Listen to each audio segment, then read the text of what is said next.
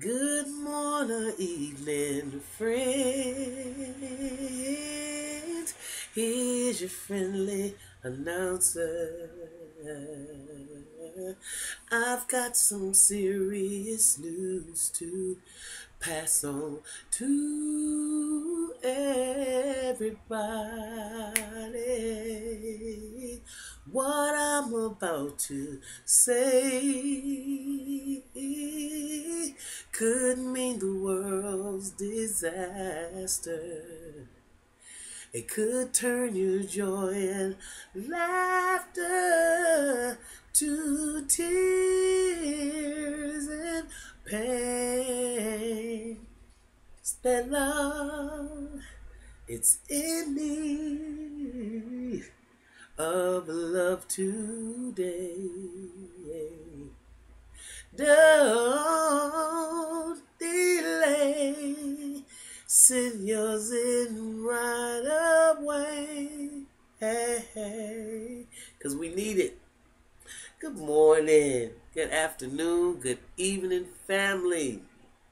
Welcome. Welcome, welcome, welcome once again to the Mental House. I am your host, Khadijah. Some of y'all, can y'all see my t-shirt? Oh, I love it. This is Marcus Garvey, and I love it. And Marcus says, I tried to bring dignity to our race. Africa for the Africans, at home and abroad. Moses. This is Marcus Garvey. For those of y'all who don't know, um, so just wanted you to see that. Hey, this T-shirt also is available for purchase if you like it.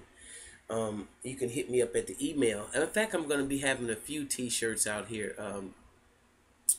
Positive statements, revolutionary statements, educational T-shirts, and I'd consider these education. And a lot of people don't know who our leaders are that have gone on before us, and all those who have fought and worked for the liberation of our people. I think they should be acknowledged as our heroes, just as George Washington and Abraham Lincoln and the rest of those founding fathers of this place called America are revered and worshiped.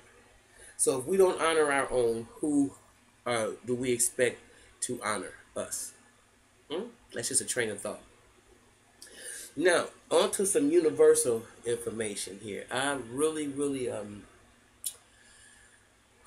this is really kind of difficult for me to talk about because there's so many of us out here now that are realizing just what it means to have been, I don't even want to say raised, who have been exposed to narcissism, severe or mentally ill parents, personality disorder parents, and family members, and we are just now realizing that we have been in some kind of hell, some type of unspeakable bondage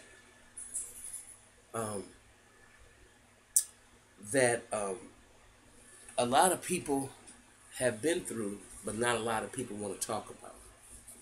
Let's just sum it up and say that. So while a lot of us are in recovery, there are still stories that pop up into our lives, memories that pop up into our lives, situations and things that pop up into our lives that allow us to know that or see just how deep this rabbit hole goes and just how maybe mistreated we were, how sick our parents were, relatives, siblings, whoever.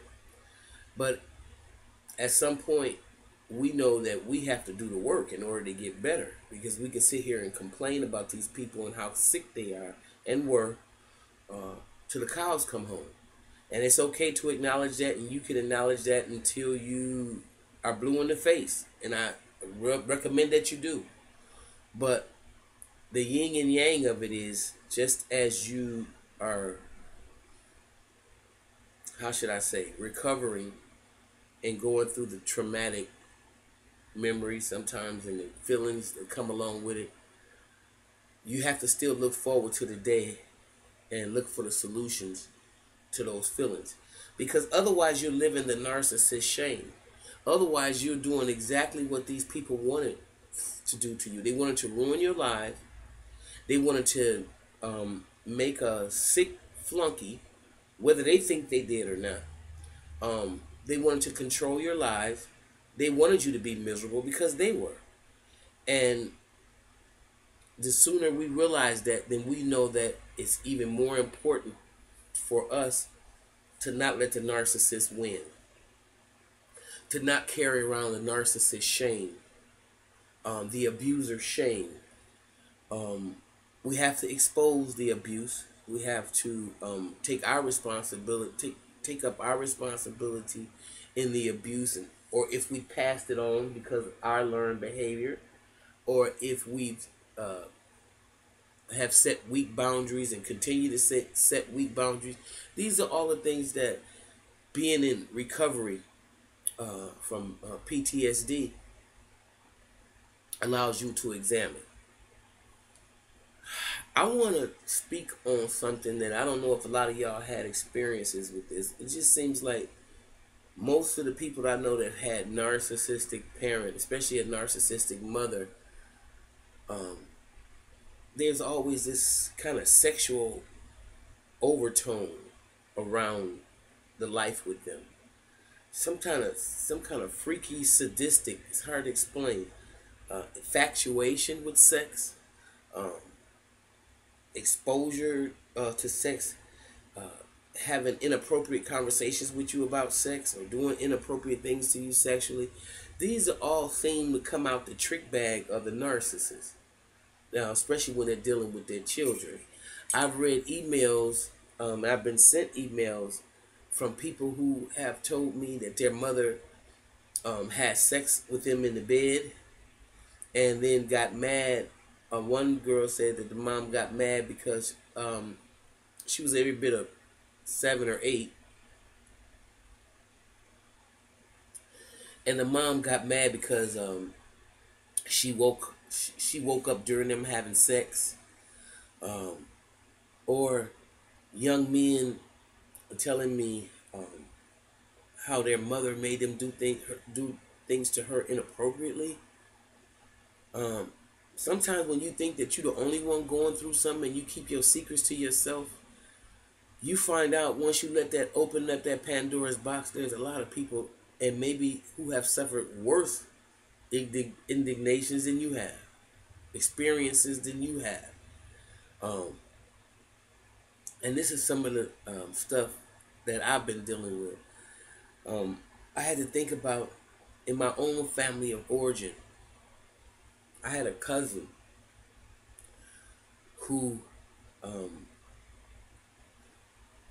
already was not living uh, with her mom for whatever reason, and she stayed. They stayed with an aunt, and my aunt.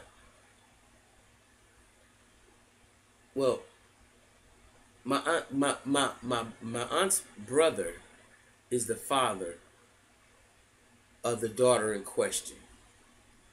So my cousin went to go live with the aunt, who is the brother of, whose brother is the girl's father. I hope I'm not so confusing this morning because the story makes me angry, and when I think about it, my heart bleeds.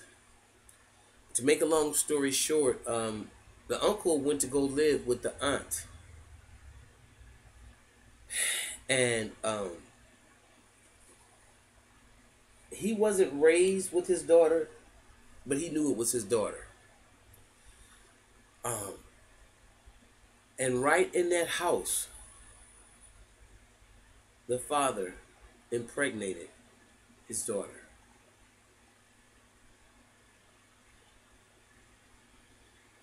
And my aunt,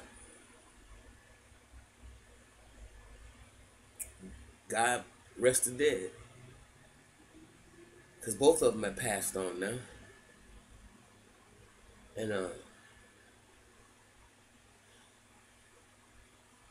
she allowed her brother to have, well, her brother had sex with his daughter and got her pregnant without any repercussions. And he took the girl to have an abortion and no one ever talked about it. It was as if nothing happened. That's narcissism. And that poor child, my poor cousin, was made to carry that hurt, that shame, that abuse. And, you know, a lot of people will talk about my cousin had issues. Can you imagine why? And every time I think about it, I get very angry because we were children together. And something changed in my cousin. Something changed in her and she wasn't the same. And she wasn't the same because she was molested by her fucking dad. And made pregnant by her fucking dad. And the aunt, who was adjured the responsibility to protect her, kept quiet and made her have an abortion. Because she said, I can't tell on my brother. These are the kind of things that go on in narcissistic families. These are the things, this is the hurt and shame that you have to fight through when you have been raised by people who are disordered. I don't even give a fuck about the labels that they put on you. Just crazy making people who set off purposely or unpurposely to make your life a living hell. Because I don't understand what type of person would allow somebody to be abused that way and it never have gone through therapy, never was made to feel like you were worth even asking, are you okay? And you've been impregnated by your father. I love my cousin, and I love her to this day. And she has a lot of challenges to this day. And a lot of people talk about my cousin as, you know, she's the one with the problems.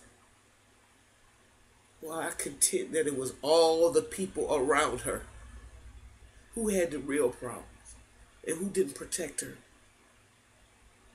She's a beautiful lady with 3 beautiful children of her own who are since now adults.